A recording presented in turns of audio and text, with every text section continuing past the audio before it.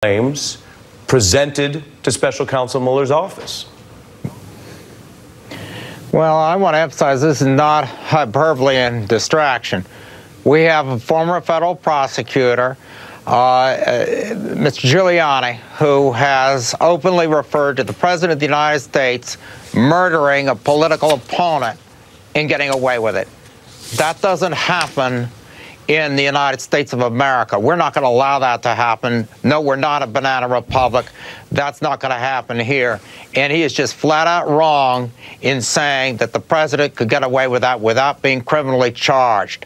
We're not going to tolerate that attitude in the United States of America, and that's why the House and the Senate Judiciary Committee need to be investigating this administration now.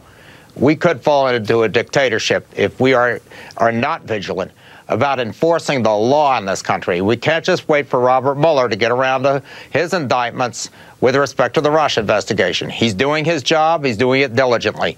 But Robert Mueller is addressing only a small fraction of the criminal violations and violations of the United States Constitution that are involved in this administration, and the United States Congress is doing absolutely nothing. This is a very serious situation. Well, and sir,